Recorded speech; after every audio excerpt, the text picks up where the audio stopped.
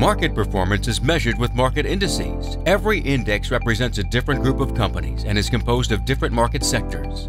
Indices can be represented on a chart, and we observe the movement of the index by using Japanese candlestick charts.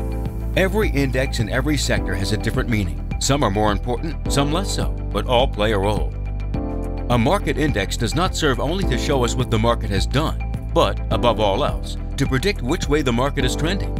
Because the market and sectors are responsible for 90% of price movement for the stocks we trade, it follows that if you know how to predict the market's index movement, you'll also be able to predict the price movement of the stocks in which you are planning to trade.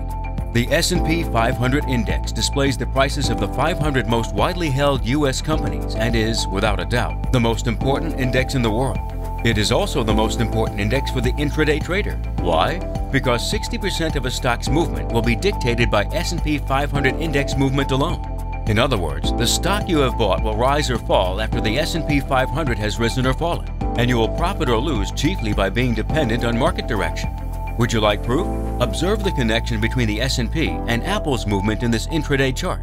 If you thought Apple had a life of its own, you were wrong. All intraday movement is determined at the outset by the S&P movement. The S&P moves first, and individual companies' shares follow. Is it easy to make money this way? The answer is no. Apple should move in the direction that the S&P is trending, but you can never know how much the S&P will move, how much later Apple will move in relation to the S&P, and when the S&P will reverse.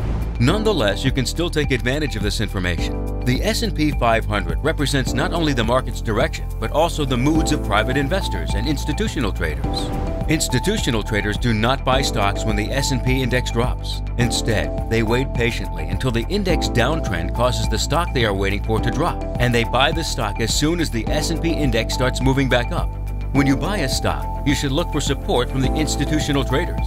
You want their mood to be as good as possible, and you want their money to enter the stock you have just purchased. Don't expect that to happen when the S&P index is dropping.